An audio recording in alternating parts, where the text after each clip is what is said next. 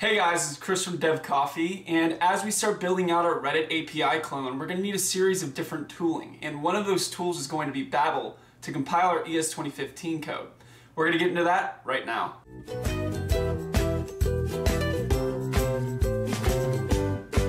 Okay guys, to get started, what we're going to do is just have a blank directory right here and have a text editor choice open with the directory. So I just have Atom. You can use Sublime or Notepad++. It doesn't really matter.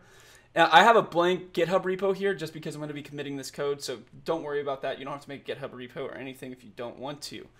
What our first step is, and then also another prerequisite, you have to have Node installed. If you don't know what Node is or how it works, this tutorial is going to be a little bit too advanced for you. So just go ahead and pause this video, and I'm going to link Derek Bean's Node video below. He has an outstanding tutorial that explains everything about Node and helps you understand it quite in depth. So I definitely recommend you watch that if you don't know what Node is. Okay, so to get started, we're going to want to write some code that we know will fail because we want to get ES2015 working. So let's write some ES2015 syntax right here. So let's make a folder called server. Then inside there, we're going to have an index.js file and then a test.js file. Now in the test.js file, let's make a constant called test. And over here, we're just going to have it pass in a message string, and then we're just going to console.log the message. Pretty basic function. Then we're going to export it. Export default test. Okay. Now inside of the index.js folder, we're going to import that test. Okay. And we don't have to do .js here. You can just, so / targets the current directory, and then we can just do / test. And if you want to, you can do .js, but it's a little bit redundant. And then let's run that method or function. Over here, Babel is working. Okay, so if I were to run this, let's put some exclamation marks, make it more urgent. If I were to run this, we would expect this to fail because, again, Node has some ES2015 syntax built inside of it, and they're trying to become more compliant. But, again, not all the features will be available that way. That's why we have to use Babel. But let's go ahead and run that script over here and do index, or just index. There we go. So we went ahead and just ran that index.js file right here, and we'll see that we get an error that says unexpected reserved word import. That's because the language doesn't recognize that as actually being a function. We need to compile it. All right, so now that we know our goal is to get this to say Babel is working and to get this all running fine. Okay, so the next thing we're going to do is we're going to have to install 4 different packages rather from npm. So let's go ahead and npm init our project. And you can just enter through all the options. And this should create a package.json file. And now let's start adding in our different dependencies. And I'll explain them while we go. So we're going to npm install Babel CLI. Now what Babel CLI is it's a way for you to compile files or directory of files just by targeting them. So I would type in Babel, the input file, and then what I want outputted. So what would I want the name of the file to be outputted? And I'll show you exactly what that looks like here in a second. Okay, the next thing that we're going to use, and I think it's important to note that we're going to be doing 2 different types of builds. We're going to be having a development build, one that will be very, very efficient for development, and then one for production. So if we wanted to push our code to production, we want it minified, we want it compiled all real nice, we'll be able to do that. So this tool we're going to be using primarily, or actually exclusively for development, and that's Babel register. What this will do is this will compile all the files for us on the fly and have it there. All we have to do is just require it before we call our file that we want to be, or our group files that we want to be compiled. And this is not practical in a production environment. So I'll explain and show you exactly what that looks like.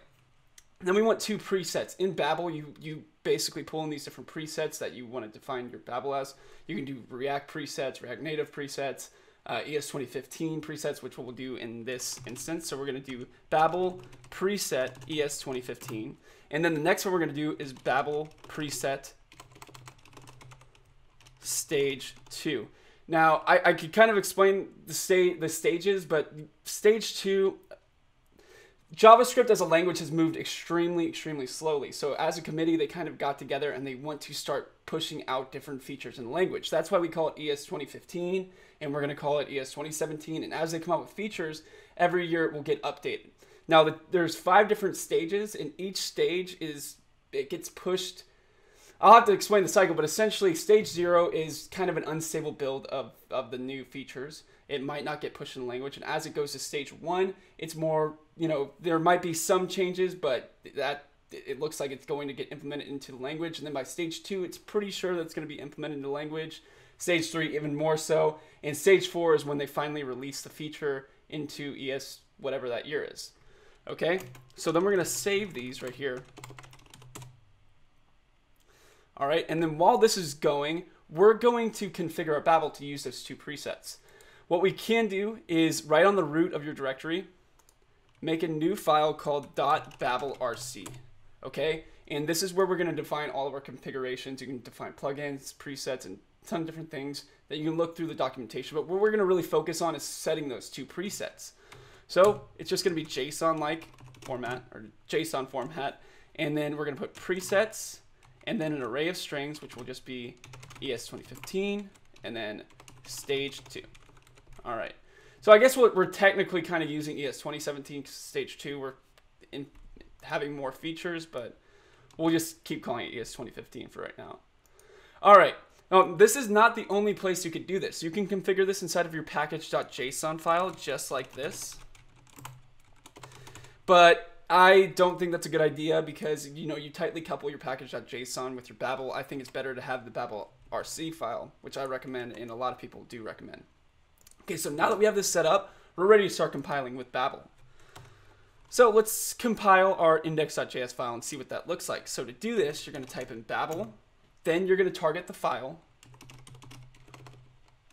Okay, and then I am going to do -o, that's the output file. -d will output a directory. So -o, and then server, and then I can name this whatever I want, but I want to put it inside the server file, and I'm going to call this index.babel.js. Again, you can name it whatever you want here. So whenever I hit enter, we'll see something happen. We'll see that right here, I have the compiled code working perfectly. So if I were to, we see Babel's working, and if I go over here, Babel is still working, and I save it and then rerun it, we go over here, we'll see that it recompiled and it's working fine. But this isn't super practical because I don't want to just target one individual file. I want this to kind of do this dynamically as I run it. Okay. Again, we're not going to be using the Babel CLI for our development. Now you can, but I do recommend using the Babel register for development. All right, to do that, let's go ahead and make a new file called bin. And in bin, we're going to make 2 different files. One called dev, and then one called production. Now we're going to leave production blank for right now, but we'll configure that here in a second.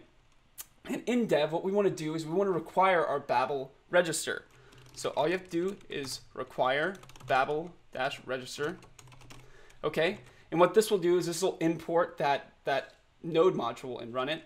And then we can just target where our entrance point is, which is in the server index.js. So let's do that. So we're going to be in the current directory, then we're going to go up one directory, go into the server directory, and then index. And we don't have to do .js. Okay, so now if we run this file, it should work. And we should see Babel is still working or whatever we console.log. So let's try that. Node. And instead of targeting the server./index, we're going to do bin-dev. And we'll see there Babel is still working. Now what that's doing is it's, again, compiling our code on, we don't see any an additional folder here that has our compiled code. It's just doing it for us with the Babel register. Okay, so now this is working perfectly fine. I can start writing code in here. Like let's just say I want to do a console.log, more code. We see that it's passing our test, that this code is running. All right, so now let's go on to our development build. Now, one thing that I do want to do is define a script over here in our package.json called start. So instead of having to do node bin/dev, we can just do npm start. Okay, and all we're going to do is bin/dev. And let me just test it one more time. So if I do npm start, we'll see that that's running the exact same. Okay, so for the production, what we're going to want to do is a series of steps, right? We're going to want to compile our server file, or our server directory rather, spit out a compiled directory, which we'll call it dist, short for distribution. Now, if you were in actual practicality, what you would do is you would take that distribution folder with your compiled code and go host it on something like DigitalOcean or Heroku or whatever your host provider that you prefer. So let's do that. So we're going to make a script called build. And what this is going to do is this is going to first make a directory, okay? Make a directory called dist. And then with the double ampersand, this is, again, like saying, like if I were going to run two different commands on the command line, or I guess the terminal in this instance. And I'm going to do Babel. And then from Babel, I'm going to target the server folder. And now there's a series of different presets you can do. One that I'm going to be doing is -s. This is short for source map. Now what a source map is whenever you compile your code, it could be very, very difficult to debug with it, because if you ever see compiled code, there's no spaces, it's all running in one long string. It just doesn't look nice. What a source map will do, refer it back to the uncompiled code, so in debugging instances, you will know exactly what's going on and you can read it out. Okay, so now what we're going to do is a -d, and this, now we say what we want to, where do we want to distribute this output directory, and that will be at the dist folder. Okay, and this should work. So let's go ahead and npm run build, and we'll see here that it compiled it for us. It should. So if we go over here, we have a dist. We'll see the compiled code for our index.js, and not only our index.js, but for our test.js, and we have the source maps for both of them right there. So now if I do node dist/index, you'll see that it's working the exact same.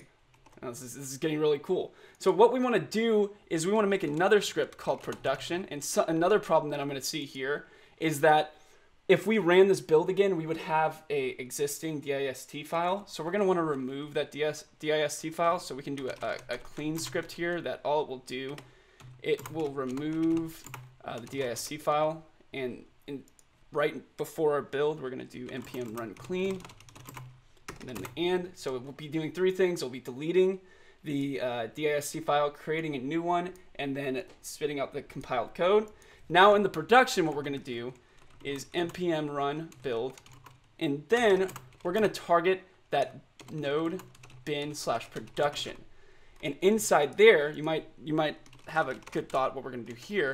We're going to target that dist index. Okay, so let me run you through the series of steps before we run this code.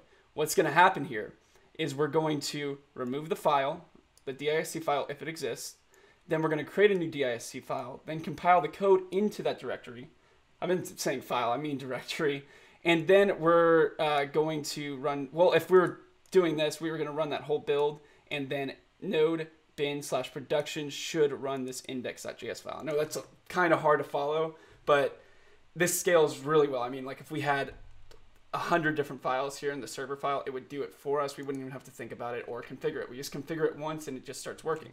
So npm run production, and let's go ahead and just write ourselves a quick message.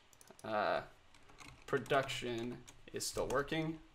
Okay, so now if we do this, we'll see it cleans, it builds. There we go, production's still working. Now we can write any ES2015, ES2017 code that we want to, and it's all configured. So guys, that pretty much concludes it. I know this was extremely fast-paced, and I kind of brushed over a few topics, but as we start building our Reddit API clone, we're going to have an awesome environment for doing so and doing it the most modern way possible. So until next time, guys, I'm Chris Pena, and I don't know, I like cats too, I guess. They're all right. People, let me tell you about my best friend. He's a warm-hearted person who loved me till the end. People, let me tell you about my best friend.